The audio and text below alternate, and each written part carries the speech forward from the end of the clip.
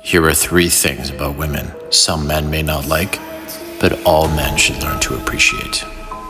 Number 1, women do not care about your struggles. They wait at the finishing line and they pick the winners.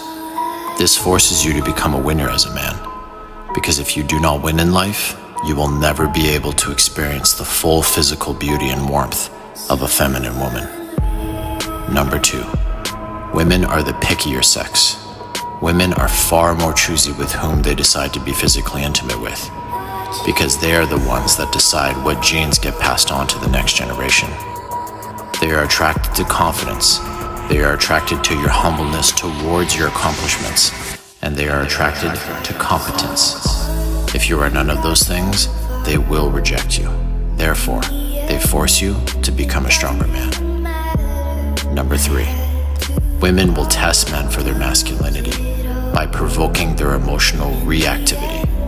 Women will force you to learn to have control over your emotions, because they reject men who have a lower level of emotional restraint. Men who are emotionally weak are dangerous, and women must feel safe in order to be aroused by a man. When you are the rock that never moves to her emotional waves crashing into you, they will test you less, and they will help you more with your mission and purpose. As a man, you have 2 main options when it comes to women. You cannot deal with women at all and sedate yourself with video games and pornography. Or you can work hard in life and grow every day so you can experience the unbelievable beauty of a feminine woman that has genuine burning desire towards you. Start following DFW music if you have a growth mindset.